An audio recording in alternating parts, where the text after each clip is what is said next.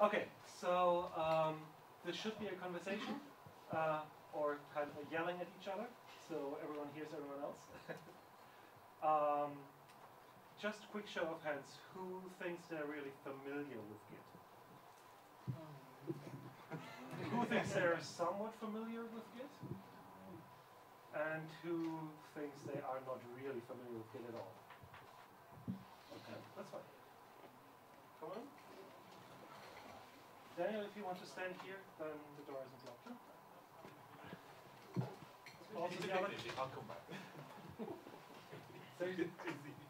There's also a door here, I think, if you can open this. Okay, so that's it's locked. locked. Oh, it's locked. Okay. Yeah. It's closed. Okay. So, most people know at least a little bit about Git. That's good. What are you interested in? Should we talk about non-code uses of Git? That's usually the thing which gets most people here. So, do you want to just talk about best practice of using Git for normal Git reasons? Show of hands. Okay. What about using Git for non-code reasons, for managing your configuration, your photographs, your stuff? What about the people who don't raise their hands? Just here to listen? It's okay as long as it's not about Git. So, as I was saying, this is a subversion BoF.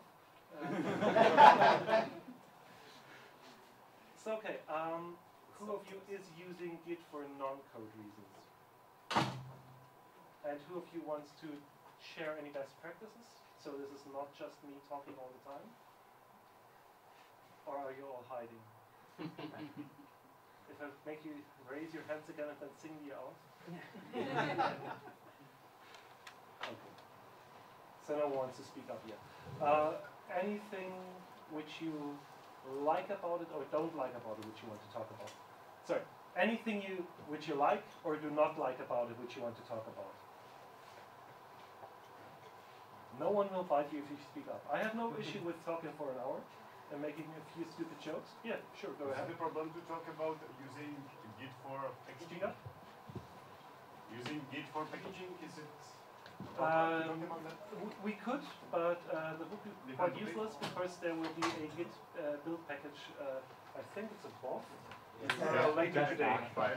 Next. So it's quite useless to do this now because there is actually, yeah, Git build package skill scare and Git build package BoF in the same room. So there's 2 more hours of building packages with Git. It's great. I can only recommend it. It works very well. I do nothing else. It makes your workflow really, really simple and easy. Yeah, but let's shove this to later. Still no one speaking up? I can say it like Yeah, sure. Go ahead. This is a BoF. If you're maintaining a server Can a few of you just move here or here because you keep blocking the door? So if you're maintaining a server with a couple of other people, you're missing out if you're not using etc keeper, which can be used Git as a backend. So then you... Louder. Yeah. Also, maybe stand up. We won't bite, Yeah. promise. If you're maintaining a server with a couple of other people, you're kind of missing out if you're not using, for example, etc keeper that uses Git, can use Git as one of its backends, because then you can see what the other sysadmins have been mucking about in the etc configurations, and it has saved my butt more times than I care to acknowledge. Yeah, etc keep is also quite nice for having centralized backups of your servers. Because obviously you have proper backups, or you should have, but hopefully most of us do. Yet when you just need to redeploy the same machine or just want to clone it relatively quickly, without having a full Puppet or whatever set up, it's quite easy to just clone the configuration to your central site, just set up a new machine, clone it back there, change a few settings, bring it up, and you've basically cloned the machine within minutes. Quite useful. Obviously you need to copy all the data, sure, but else, yes, etc keeper is very, very handy. Sorry, etc keeper is very, very handy when you, not only for fixing things, but also for redeploying if you don't have a large setup. where you run automated system for deployment. Anyone else? You were first. We are using SaltStack and reclass for configuring machines, and we have set up a GitLab server, and we are a couple of people, and it makes fun doing the merge requests and all that stuff using Git. So I can really recommend Git and GitLab as well as a graphical. Having GitLab as a backend for your configuration stuff makes it easier for non-technical people to also have a look. So if management comes along and you can show, okay, this shiny thing here, just click around and you'll see what we're doing. They may not understand it, but they may appreciate it. And also first level people can easily just move over here. Come in. Move over here. This way you get fresh air. Yes, no, it's still just noisy. Loud. Okay. Is there a door on that way? Yes, but it's locked. So just come here. Okay. Sorry. The next guy who raised his hand was no, not you. You were third. Was someone behind you? Yeah. Okay, currently checking. I think it was Daniel, wasn't it? Yeah, probably. I just wanted to raise that things not source code that get kept in Git. I hope that every single one of you keeps a log of things that you do during your day. Keep a record of things you've learned and so on. I find that keeping that in Git is a really handy way to be able to grep for things, look for stuff very quickly without needing additional and unusual tools. But what exactly do you mean by keeping a log? Just having a text file which you just add I happen to use a text file per day. Okay. I carry actions across. I keep a log of what I'm doing. I keep a log of the conversations that I've been having, and it provides a really convenient single place. And then all of the Git tools for looking through code bases, organising code bases, and so on, give you an advantage just in your daily records. Reusing the tools which are already implemented in Git is a very good point, because obviously you can leverage a lot of tools and a lot of workflows which have already been polished which have already been which have already been polished to a very high level, which means you are able to really use quite advanced workflows for areas where you normally wouldn't have any tools which you could use. Yeah, another also louder. Another thing I'm planning to use. I'm not completely using it right now. Is deploying Ansible configuration with Git. So I mean the configuration is managed by Git, and Git hook can then execute Ansible stuff. For those who are not familiar with Ansible, it's mostly like Chef from its a deployment tool, configuration deployment tool, and Git hook could then be used to execute change management centralized. Yeah, well, on the server where the actual code is at. Any more? Yeah. So I'm abusing Git a little bit. That's good. I brought a little bit of context. I brought a performance benchmark or performance dashboard for a rather large project. It's a Haskell compiler. So I have my builder, which builds every single Git commit that comes in and produces a log file, which is just the build log, where all the data is somehow parsed later. So I'm storing these build logs, and I need to move them to the place where, like to the website. So I'm abusing GitHub, because it's free hosting, so why not? So I'm putting all the logs into a Git repository with hash.txt as the file name. And then I'm processing that on the server side to use a static page that has nice graphs. Maybe I'll I can talk about that too. And it turned out that because the build logs are rather large already, a few megabytes, some of them, and doing that for each Git commit in a very active project, and historically, I get a Git repository that happens to have a checked out size of 16 gigabyte. That was kind of annoying.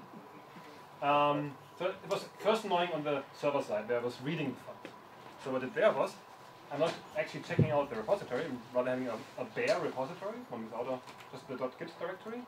And I changed my build tool to read the files directly from the bare repository, basically using git show file name, that works even if you don't have it checked out. And it's even the case that the build system on the server side that takes the logs and produces the HTML output is, but there's a kind of dependency tracking make-like logic inside. I don't want make directly, but something a bit more sophisticated, where you can customize what it thinks, like the checks it has to do to see if something updated. So it's actually using the git commit to see if maybe I reran the logs.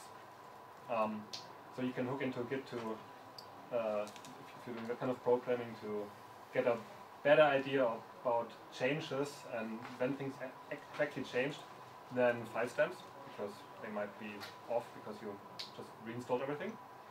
So on the client side, I solved the problem with the size using a very obscure new feature of Git. I mean, not very new, but it's sparse checkouts. So it allows you to tell Git, well, I want to have a checkout of this repository, but please don't bother with these files. And I tell it to, please don't bother with all files. So this means I don't have any of the files checked out. I can still add files, and if I run then git checkout, it'll make them disappear. So it's like a black hole where you can throw files in, and they end up in the Git repository, and it all works very well. And so now it's only 600 megabytes because Git is good at compressing across files, and the build logs are, of course, very repetitive and compress very well. So that's how I solved that problem. And yeah, I guess I guess I should have used some kind of hashing directory name scheme where I don't just put the hash in the file name, but rather the first two digits as a directory name. But why not? So yeah, that's a Git abuse that kind of works. Have you tried to replace the last log with the newest log all the time you do a commit? So you just have one log in one commit, and then use the Git history to browse through the well, I still want to index into the thing. The nice thing is now I can, for any given Git commit of the project, I can just go to GitHub and like produce a URL into GitHub that gives me that file. So I think also a way of hosting all the Git logs for people. You can't really browse it there, because more than 1,000 files. I'm not going to show you these, but you can still get to an individual file because they're all on the latest commit. So I guess that feature would be lost this way. Yes. And it wouldn't gain much because it's not like it's copying each file for the new commits. Well, you can use the diff functionality of Git to see what's different In the build log? yeah, in the build logs, what's changed. Yeah. Okay.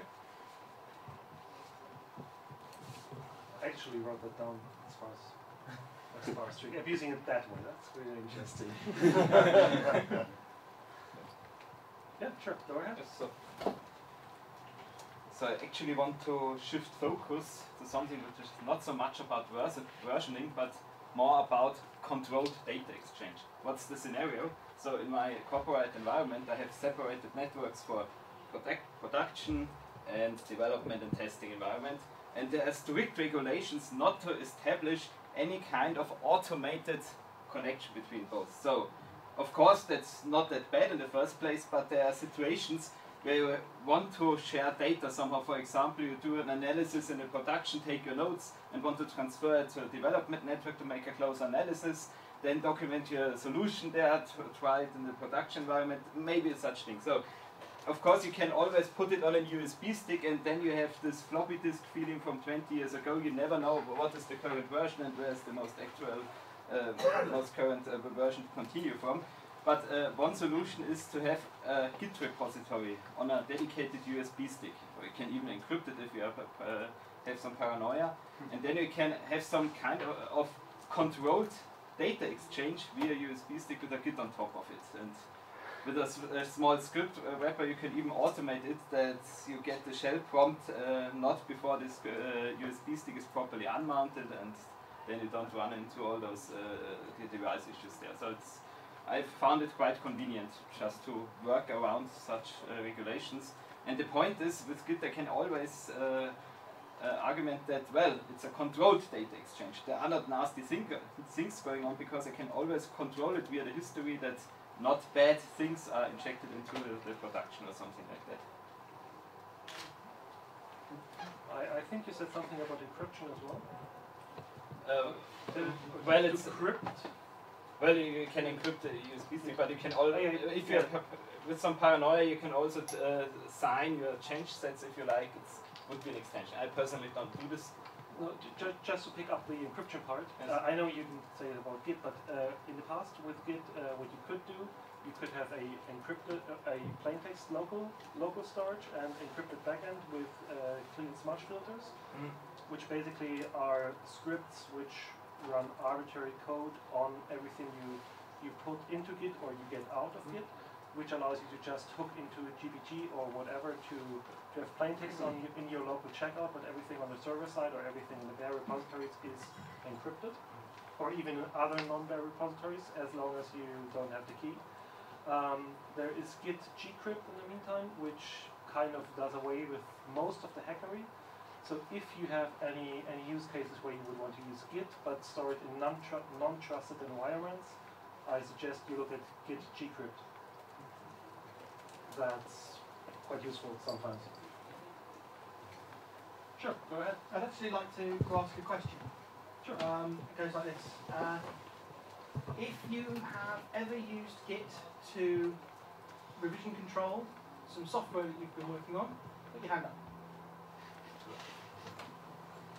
If you have no, keep it up. If you've never made a release of that software, put your hand down. Has been one time, or you've never made a release using, so you've got Git, you've got software in Git. If you've never released that software, you can put your hand down. If you never tagged that release, put your hand down. If you never used an annotated tag to tag that release, put your hand down. And if you never signed that annotated tag, put your hand down. Everyone with your hands up, thank you very much. We're thinking about best practices. yeah, Git has the facility, when you tag something, to not just go, I'll make another ref that points to that commit, but you can include metadata about that commit. That's annotating your tag. You should do that. And you should also then sign it. I actually do also do that for automatic commits when I have because I've some production scripts for where I actually have not also the release management in the Git repository where I actually automatically commit everything and have the annotated annotate everything and say okay I built that and that because since the deployment is controlled by input data with a list. I actually have everything in the list. Okay, I built it that and then and did it for that customer. It's quite useful. yeah, it is. Just don't forget to push the tags. Yeah, well, it's helpful, yes. Yeah, particularly, what I was trying to get at is that tracing where software has come from becomes much easier when you can find cryptographically verifiable points to trace from. And one of the big things that we do at work is we try to do completely reproducible system builds using everything driven from Git. So if we can start from a signed annotated tag of a commit of a set of definitions that point at SHA sums of things in other repositories to build and so on, we can trace that all the way through. And people who bother to put signatures on their software releases make our lives much easier. That's actually a nice point between this topic and the one of just before because if you get used to signing your tags always, you can also start sharing information much more easily. For example, when I had some collaboration with packaging a package. What I just did was I just signed the tag, uploaded it, and told them, okay, that's the tag. Just grab it as it was signed with my GPG key. He knew he could trust that exact point in time, and just go from there and then commit back. So this makes exchange a lot easier. It's something which I have not done for VCSH yet, but I still want to do is to basically introduce an option where you're only allowed to check out in or to change into signed tags. So you are not allowed to load any arbitrary point in your revision history. You're only allowed to jump to signed tags within this history, which would make it relatively simple to have automated tools which, for example, change your local configuration or do some deployment stuff or what have you, without needing to manually check that this is okay, and without just assuming that everything is fine and nothing bad will happen, because you're just trusting some random Git repository. If you have a list of keys which you trust and only deploy or load or whatever, exactly those tags, and this is basically what you're doing as well. The automation behind it does not get easier as such, but it's actually the case that only then you are really allowed, from the security point of view, to even use automation behind this point. It provides a trust mechanism. Yes, exactly, precisely. So if you use Git for deployments, please, with sugar on top, use signed tags and go from there and disregard everything else, because this gives you the security of someone I trust said this version is okay. In addition, because Git is underlying in a content-addressed data model, a signed tag is a really convenient point to check that no one has tampered with your source code. Yes. Because you can verify the signature on the tag object. That has the SHA-1 of the commit object. You can verify the commit object, and you can keep chasing it down just like we do with the signature on the releases file, allowing us to verify all the way down to individual content in depths. Right? If you've ever restored a Git repo from backup, or if you've ever had to run Git fusk, signed tags again give you that added level of confidence. Yeah. To be completely fair, SHA-1 may not be the best choice, but no. And even at the point where Git was intended, or when it was invented, SHA-1 wasn't the best choice, especially when Linus said it's not a security mechanism, but on the other hand he claimed that if he ever loses his repository, he can just grab from wherever because he's got the checksums. So there should be something else which we could migrate to in the immediate future, but for now, one would hope that the Git authors are considering other mechanisms of hashing by now. I kind of assume they just waited for SHA-3 to really be released and not bother with SHA-2. But we'll see. Yep. Anyone else? I want to add that there is a you can sign your commits for some time. Yes. And frankly, I don't really know what would be the use case for it. Linus again, he said that it doesn't make sense to sign commits because when you have signed tags, that's just enough. And I was, for some time, I was signing every commit that I was doing, maybe 1 month ago. Then I stopped because I realized that probably doesn't make sense. It does make sense. Yeah. I don't know. So. No, but later on, if you want to retrospect, like I have 1,000 commits between those points, right? And you could trust some of them, and some of them maybe not. But the problem is that, for example, when somebody rebases your patches, you will lose signatures, and in that case, somebody may think that somebody tampered with your commits. Well, they are not coming from you anymore, so. Yeah, and also there's a huge discussion about if anyone should ever rebase for any reason at all. Even if we don't get into that. But even if you cherry pick, I mean, it's rebasing. Yeah, but then someone else needs to re-sign that commit because someone else has to say, I trust that whatever I did was correct. It doesn't matter if they trust it based on they did it themselves or they imported from a trusted source. But now that they change it, they are the ones responsible for having the trust. And I see one huge difference between tags and commits which you can sign. If you were to tag every single commit to sign it, tags would lose a lot of their usefulness because all of a sudden everything is tagged. A tag means this is an interesting point in time. At this point, something happened which other people might look at. Commits are just way more. Not to say maybe at some point some safe commit at this point might be, if cherry picked, would become a security hazard in another, right? You don't want to sign off on that change, right? So. Yeah. Yeah. From the point of view of someone who looks after Git repositories from the other end, so the objects that are in them, one advantage of signed commits is that there's exactly 50% of the objects in the repositories, and if you tagged every commit that you made, because a tag is an object. If you sign it, it's an annotated tag, it's an additional object in the repository. So commit signatures allow you to avoid that. True. So if you're handing code to someone else and you want to be able to assert this is the change I made, a signed commit is a cheaper way in terms of Git objects to do that.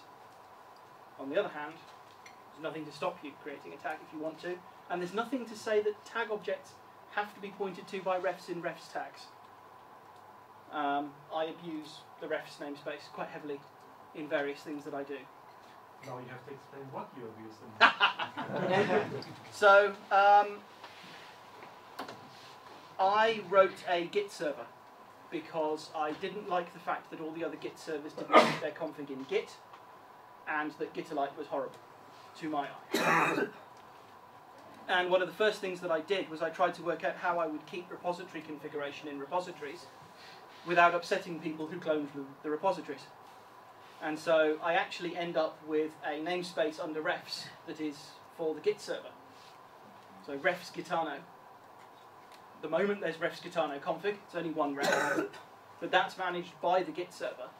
And in fact, when you reconfigure repositories and do things to your projects within a Gitano server, the software on the server side makes commits to that ref in your name. So you can trace configuration changes.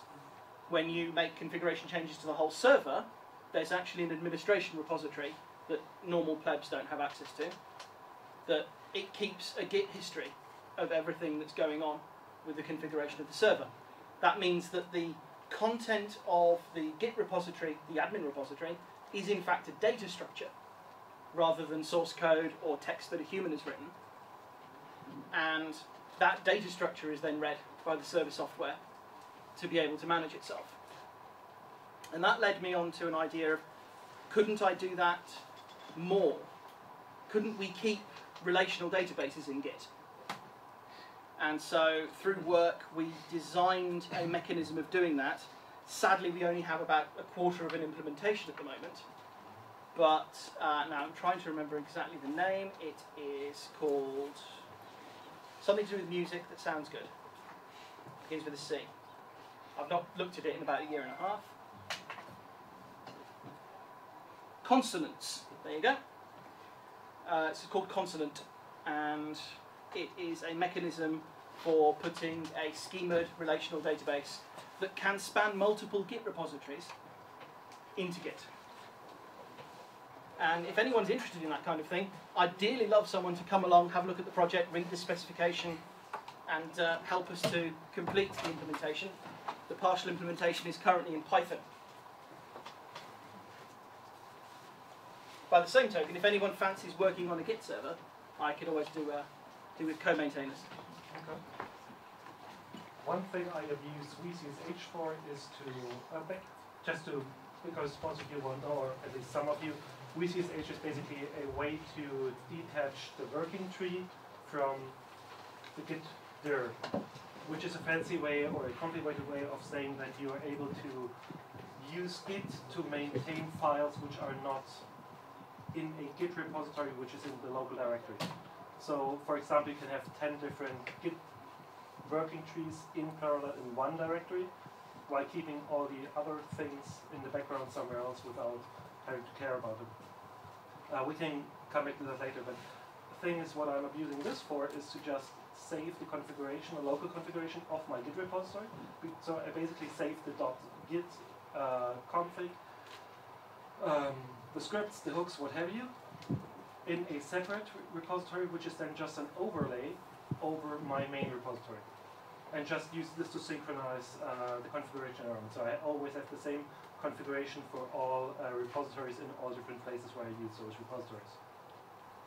Which is quite convenient, because all of a sudden you have Git for Git, basically.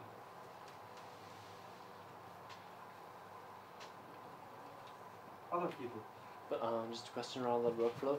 Is then does then this Git repository actually contain a hidden directory named .git with all the other stuff? Because Git usually refuses to write there unless some bugs. No, from the point of view of so the Git of the VCSH repository is stored in your home or xdg config home /vcsh/repo.d/the name.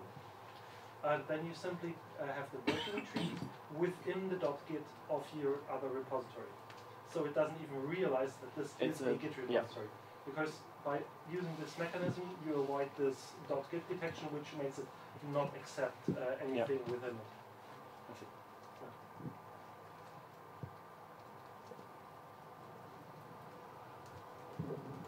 Anyone else who wants to say anything? So there, I missed preamble. Yeah. Did anybody talk about annex, Git annex? No, what we are going to. Oh, okay. So I'm just trying to see to feel the room a little bit. We'll definitely. Did you turn off the projector? Yes, we can. Maybe I'll have a demo later if people want to, but we can. Yeah. Hopefully it will boot up quickly enough if we have a demo. What time is it anyway? Okay. So, anyone else wants to? Yeah, sure. So I'm a student, and sometimes we have some tasks which we should do in a team. And if you're writing documents in a team, then Git can also help you to keep a bit of record of how much each individual person has contributed, and so you can also say something like, "Hey, you didn't even write 2 lines. Wouldn't you mind sharing something and just give us a pull request or something?" So you can keep the team going a bit. Playing properly. Yeah, that's one other word for it. Yeah. Yeah, makes sense. I mean, do you want to stand up and think, or do you want to say something? Neither. And everybody is using EDC Keeper, right, in their system. That's also no. Well, besides those implementing much fancier solutions. But if you don't know what a EDC Keeper is, it's to keep your /EDC under Git, which is really handy to later on retrospect what was changed. Yeah, but I think it's annoying that it's just a configuration. So maybe there are other solutions like SourceStack that you can have also a standalone server that let you do both the installing the packaging and the configuration of them. No, but this one doesn't. Different use case. Yeah. But that's more like orchestration. In this case, it's like your personal laptop and you're not Ansible or No, but Chef. I mean standalone system, so you have your rules and without any server, just in your local configuration. Right, but again, you need to write them. But if you're just stupid user, let's put it this way, to that level, it just becomes handy. And you could use both. Right? Yeah, you can. And the thing is, it's really very, very cheap. You just install it, you literally just install it. It has hooks for most package management systems. So whenever you install new packages, you just save the configuration before and after the installation run or removal run or whatever. You'll have a cron job which saves your configuration every day. So if things change, you'll automatically keep track for free. You don't have to do any work. And if things ever break, you just have a record of what happened when. EDC Keeper should have a hook that doesn't allow you to log out if there are uncommitted changes. So you want time integration for EDC Keeper?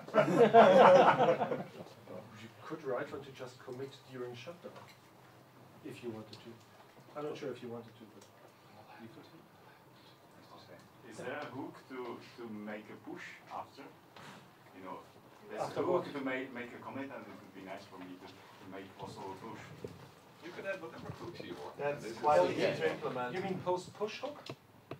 To run Git push. Post-commit hook. After what you... Push in the Any commit. change, yeah. Oh, you mean Just push commit. all commits? Yeah. Basically make it work a little bit more like SVN. Yes, sure. Yeah, it's quite easy to implement. It's trivial. It'd be nice to have it as a default, or No. No. No.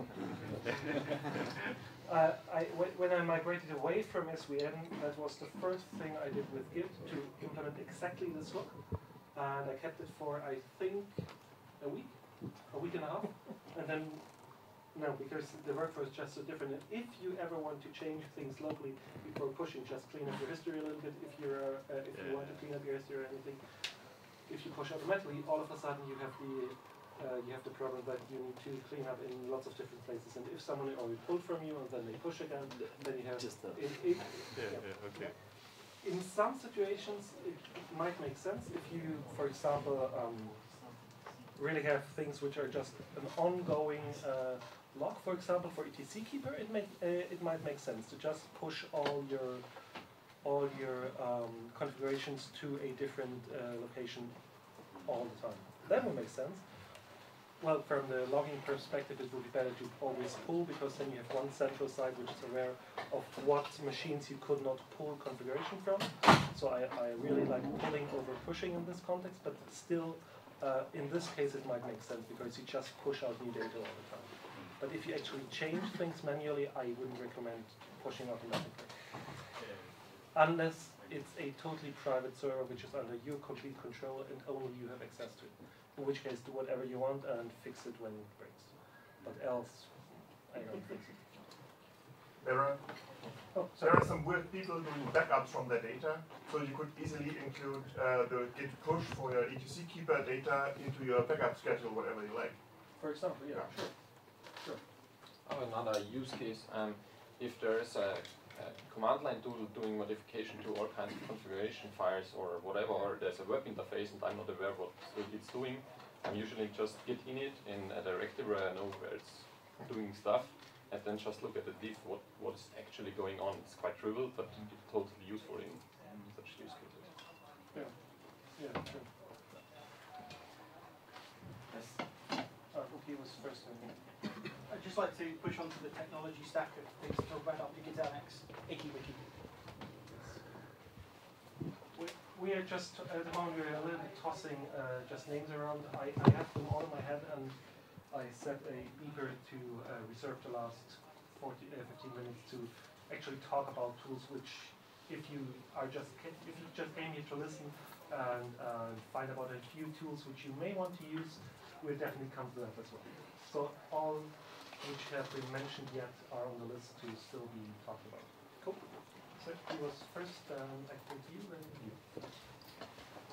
Just for the configuration management, of course, you need that. You are working together, that's already told. Also in front of Salt Stack, and I find it rather important that you have systems which you can easily track changes. So that's one of the reasons I didn't like XML configuration too much, because you will get a lot of garbage in your diffs or so. It's convenientable. Yeah, It's definitely better than binary. yeah.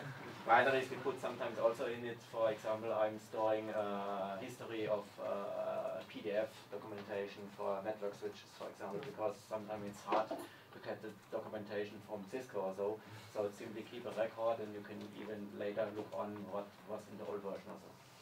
For documentation, you won't get Alex, but we'll get to it. But then Joachim. So this is he was first, then you. This is more a question. I know Git is one, and I won't mention any other version control systems, but one of the others that I used previously had the very nice feature that every repository is a checkout. So if I have on my server, I have all my repositories in web space, and immediately they are available as websites. So it's very easy to publish something, just put the repository there, you could push there, and it'll be there. And with Git, unless you do some fancy setup, you have to push, then you have to go there, and you have to pull again. So is there any convenient solution that's not completely manual about setting up customly written hooks? Yes. I think the newest version of Git allows you to actually push into non-bear repositories. Okay. So you can just do this and be done with it. What is it called? Push on deploy or something? No, push into non-bear repositories. Yeah, but there is a name for it, right? It's like I don't know. Something like deploy and push. The default setting is that you're not allowed to push into a non-bear repository, Hello. Default setting is you're not allowed to push it into a non-bear repository, but you can change the setting on But the it doesn't server. check out, right? It doesn't check out, right? There's an option for that banner. Yeah. Even worse, it breaks. Ah, okay. So But- in current Git, you are actually able to do this, but it's really not that. Another way which has been used by Git Annex in the past is to just have another namespace in your branch structure, which you push to in non-bear repositories, and then just have a hook which simply checks out whatever you have in there to local. Or if you want to have two repositories, that's the old and easiest way. Just push to a bear repository and have a hook in there which then just changes into a non-bear checkout and just pulls the data. For everyone, when I say bear, this basically means it's a server. Well, a server, but in simple terms, it's what would be on a server.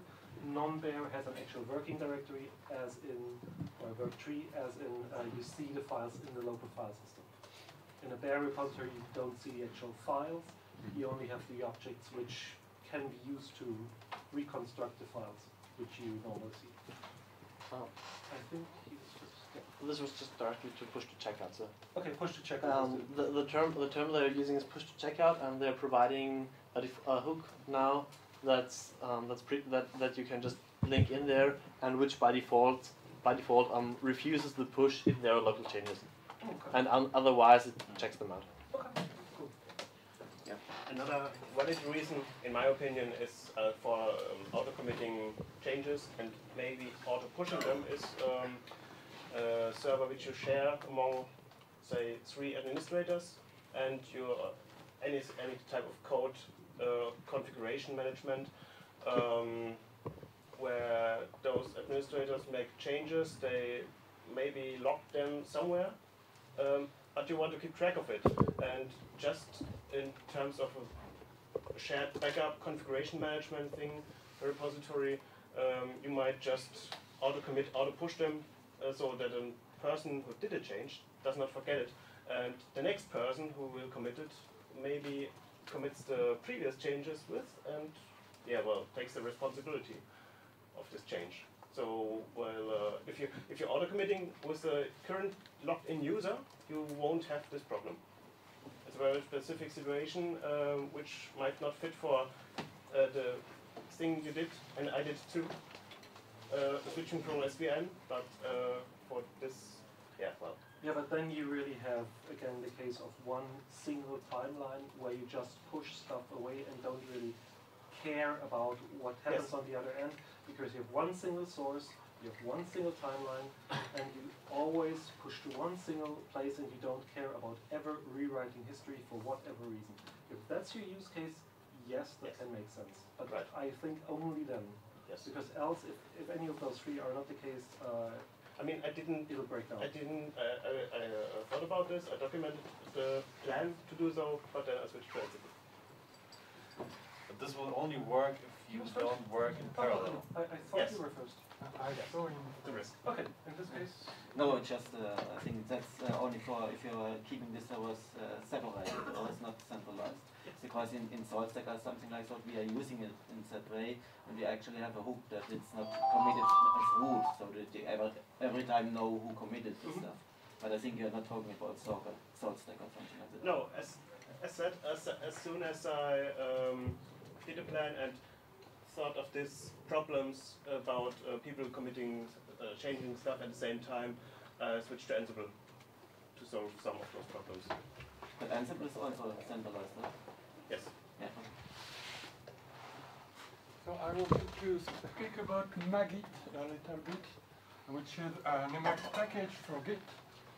And particularly, there is a special mode when every time you save a file, the file is committed to some special branch named WIP for work in progress. And so everything you do is saved on your computer. It's not pushed anywhere, but it's sometimes useful when you do a change and another one, and you didn't commit, but the last change was a mistake. It's there in Git, and every time you commit, the branch disappeared and you create a new one. So what's the command in Magit? There should be Magit try. It's Magit with minor mod. I don't know. Sorry, it was already talking about, so came later. What I'm missing is, what I would like to know if anyone has a solution for is Git with multiple upstream repositories. If you have different branches, you can easily say this branch from this branch from there. But if you have one branch that has multiple upstream repositories, or even multiple branches that come from multiple, is there some nice way to keep them in sync, or to even see how out of sync they are? They are, for special cases, it's easy to write some shell scripts that does everything for you, but does anyone know a general solution in this regard? I think the most recent release of Git introduced some standardized workflow for triangular development, where you, for example, you have your fork of an upstream repository and you're working on your master branch, but you want to take changes for upstream's master branch, and so they have some workflow for triangular workflows. I don't know how extensible that is to sort of octopus workflows, but yeah, it seems like it would be the obvious place to start if you were looking for something that existed already to work from. Just to make sure, are you talking about having 10 origins or upstreams which you push to exactly the same thing, or which keep different sets of branches? It depends. Okay. Sometimes they are the same, sometimes, for example, a private repository is earlier. So from my laptop I push to my server, and later I want also the private server and the other repository to have all 4 branches and their tags in sync. This does sound like octopus, so I'm not. Shell script sounds good. I mean, you can create aliases. So you have, for example, you can use an alias to override what git push does, and then just say in this specific directory, if I use git push, I'm not even doing the normal push. I just run the script instead. So you use normal commands and just override them within the context of this specific repository. For this kind of problem, I have this private Git file repository that is on several computers, and I abuse GitAnnex sync facility to sync everything. So it's the same thing on every computer, but GitAnnex sync will push and pull from the current computer to all those who are up at the time I do the thing.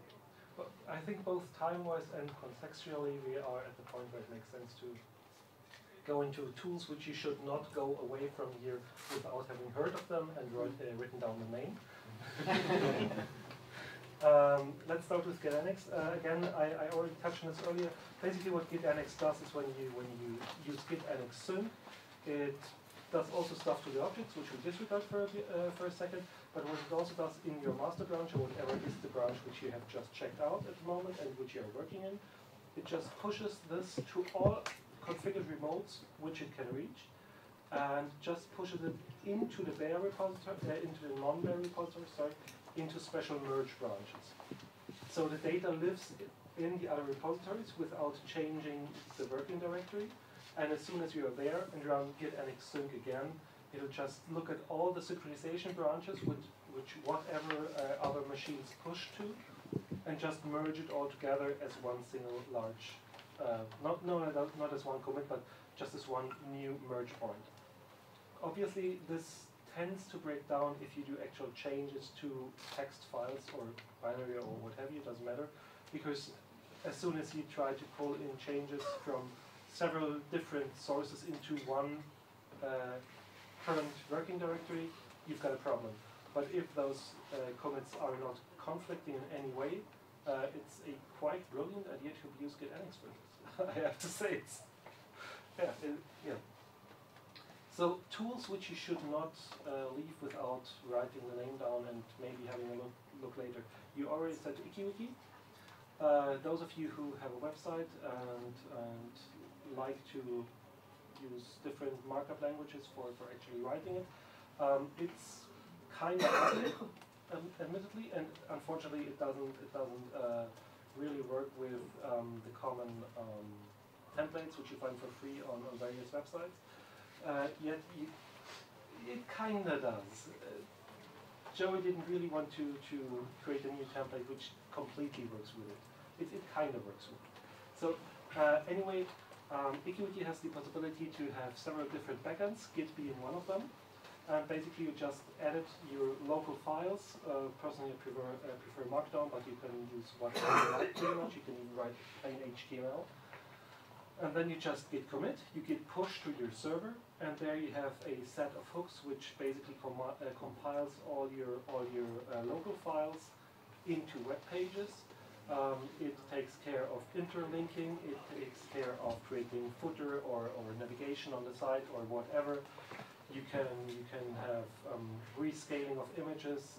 Basically whatever you put into your plain text files locally, you just push to the server compiles it into HTML once, except for forms, and then you have static HTML on your web server, which is very performant for having just your random blog or web page or what have you. I just wanted to add to that. I mentioned earlier that I think that a really good thing to keep in Git is your day log or your journal, that kind of thing. The way that I do that is I keep it as an IkiWiki repository, which means that when I'm away from my computers, I can still use my phone and the search mechanisms that are built into IkiWiki to find stuff that I would otherwise git grep for on my laptop. So it really is a very handy mechanism for storing documentation and information. Talking about storing documentation, what you can also do, what is for example done for Git Annex, is to just keep all the documentation and the forums and blog posts and everything within one single repository. So you have the code, you have all documentation, you have the complete web page, you have all the history of the web page, you have all the user questions which were ever asked in one source tree, in one large source tree. So just by checking out Git Annex source, you have all the information which was ever published within the context of the Git Annex sites in one single directory. And also you can just simply generate man pages from this. So that's really, really useful. Next thing, we've been talking about this quite a lot, is Git Annex. Git is quite nice, but it has one large problem. When you check in data, this data stays in Git. If you check it out somewhere else, this data also goes to the other checkout. So for example, if you are to use Git for your photographs, or your videos, or it doesn't matter, this becomes larger and larger and larger. And if you have an SSD in your laptop, but you are like me and have 2 terabytes of photographs which you took over your lifetime, this will not fit on your laptop. Still, you would want to have some photos on your laptop. And also, you probably want to not lose any photos which you took at some place, at some point in time. So if you put all of this into Git Annex, what Git Annex does is it creates objects from your files, stores them in a separate subdirectory, and takes care of the management of the information about the files. It's basically like storing cue cards about files in Git, keeping Git small. You basically just save symlinks which point into nothingness, and then use Git Annex to actually manage the objects which are standing behind this. So, for example, on my laptop I have a full checkout of all my photographs ever, but not one single photograph is on my laptop. It's distributed to 3 external disks and 2 computers and 1 server. But at the touch of a button, I know exactly which photograph is on what machine within seconds. Simply because I have all the information about the file's history in every single repository. What I can also do is I can just track changes or track files. For example, you could just download all your usual podcasts into one directory, add them, have them on your server, and then just consume whatever you want, and then Git Annex drop, so it removes the local copy of the video, and then you even have information about, at some point in time I dropped this intentionally, so I probably watched that video already. In the meantime, it even allows you to store metadata, arbitrary metadata about files, and then to create basically like views in a database, just changing your whole directory and file structure according to whatever tags you set and selected. For example, show me all files which were created in 2015 and which have been not deleted yet and which are an OGG file, for example. So you just drill down within your huge data set and basically create the result of your query within your local file system. Very useful. You would also have VCSH, which you should look at, in my opinion. Basically, if you have your configurations in your home directory, you spend hours creating your vimrc or whatever, and you use rsync to synchronize it around. That sucks, especially at some point you start to lose changes. And also, if you would, for example, use Subversion, you would have one large directory and just symlink back into home, which means that you're basically forced to carry all your configuration around everywhere. But you may not want to have your mPlayer configuration on a server, you may not want to have your SSH and GPG configuration on your work machines, yet you want to have your shell configuration on all of these machines. So you want to have specific subsets of configurations which you want on this and on that machine. So with VCSH, what you have is you have one single repository for whatever you choose, for example, for VI, for setshell, for mPlayer, for VLC, doesn't matter, and are able to contain all the configuration for this one program within one single repository, sync this around. There's also a built-in mechanism to just pull all the repositories, all VCSH repositories, or just pull all of those to simplify management of your, all of a sudden, 20 different repositories which live in your home directory without interfering with each other. If you want that same mechanism for all your repositories, doesn't matter if it's Git, if it's Bazaar, if it's Mercurial, if it's a version, doesn't matter. There is MR, or in the meantime it has been renamed as My Repos, which basically keeps a list of all your repositories, and then you just write MR up once, and it updates all your repositories from all sources. And then you write MR push, and it pushes all your repositories to wherever they need to be pushed. So, for example, if you're about to go on holiday, and you got half an hour of Wi-Fi at the local airport, just MR up, MR push once, and you're totally synchronized with all your machines. Yes? I'm kind of using this in combination with source code in temp directories. Okay. So I just have one MR configuration file, and when I reboot my machine, I can just like create all the source code repositories I'm working on and interested in TMP. And you just need to commit and push whatever you do, so you can never lose anything, and you can just work in ROM. Yeah, that's actually quite a good idea. If you want to even go further with that, I have an alternate configuration layout for my repositories, which sadly never made it upstream, but it exists, where you basically have, just like with HTTP, I have repositories available, which just list the MR configuration for all my repositories, and then I symlink into repositories enabled, which are enabled on the local machine. Which again, and this is the real beauty of it, allows me to use VCSH to have one single repository containing all my configuration of all the different repositories which I use, and then just choose which to check out by just symlinking from repositories available to repositories enabled. This is a really, really good workflow. It's really, really nice. And for UCase where you basically have temporary and non-persistent repositories, this may even be more useful, because then you can just pick and choose which one of them you want to use today, and then use MR all the time with that subset of today's packages or repositories. Yeah. I think we are about to be thrown out. Or let me check. Do we have? Actually, there's half an hour of time. We can run over if you want to. We don't have to. But there's half an hour of downtime. One hint on Git K. Who uses Git K? Okay, who is still scared about, let's say, rebase command?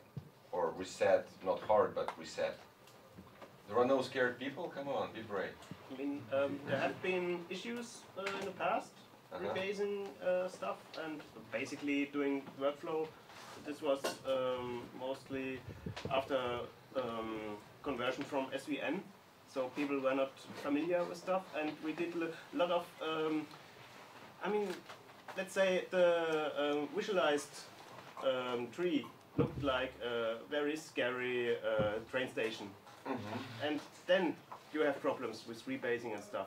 If you are using, I mean, my understanding of rebasing, for example, is I did some commits to some trunk, and I think those commits should not interfere with anything else. And if they do, I'll get a separate commit, different tool, whatever. Okay, let me just wrap up my question. Yeah. Okay. So, what I found useful, when you start Git K, right, and then you start any rebase or reset, and just keep Git K running, and then after you are done, just hit F5, you get refreshed pointers and refreshed new commits, but old tree as well. So you could quickly compare the two, old state and new state, without referring explicitly to reflow. So this way you can guarantee that you didn't screw up. Okay, if you know, do this, even better is to use 2 instances of Git K, because then you can compare the old state and the new state. No, but you could do within one. Yeah, you know, but then you can just switch between the two and just have the visual difference between the 2 Git Ks. Oh, maybe that. Big preparation. How many monitors do you have? Usually 2. Never enough. The point is you overlay the 2, so you just switch between the 2 and then you have the visual difference. Whichever flickers would change. Humans are really, really good at detecting patterns quickly. So this takes a lot of guesswork, or you just see stuff which you otherwise would have to analyze. If any one of you is working on anything like Git K, any visualization tool for Git, please, please, please, please, please copy what GitHub is doing and use a horizontal timeline, not a vertical. That's so much more useful. If anyone is working on this, please, please, please, please, please use a horizontal one and tell me about it once you're done. Do you read text? Sorry? Yeah. Don't you end up like this all the time? No. Because you'll have vertical commit messages? Yeah, but those are only the tags. No, you only see the tags and the branch names which are vertical. No commit messages. No, same as in Git K, you will have the navigation up above, and then you just select different points, and below you see the actual commit or the diff or whatever. Okay. So that would be the Not even one line. Yeah, just have 2 window panes and but have horizontal, because you have, unfortunately, these things get wider and wider, so you have more horizontal space. And not still make it optional. We need more options. That's I just want to add that Maggie can display somewhat like this card the history. But so now you just have to implement it fully and then. So depends on just a quick show of hands. Is there enough interest in trying to schedule another BoF or not? I don't think it's the case, contrary to 2 years ago, but just to make sure. Okay, fine. Anyone wants to talk about this more? Catch you. Thank you.